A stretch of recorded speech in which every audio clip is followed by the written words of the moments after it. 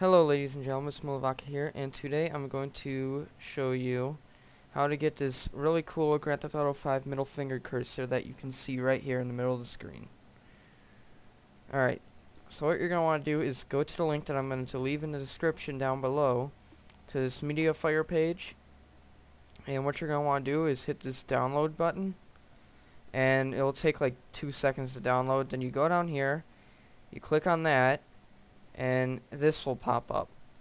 Now once you're at this, what you're going to want to do is go to your start button, type in mouse, click on the first one, bring this up, go to pointers, hit browse.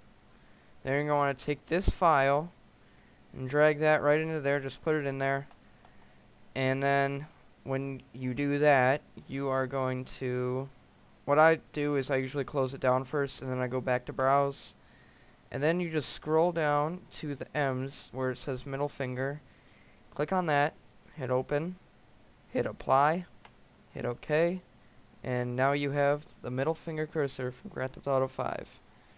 Thank you guys for watching, and I will see you guys later. Peace.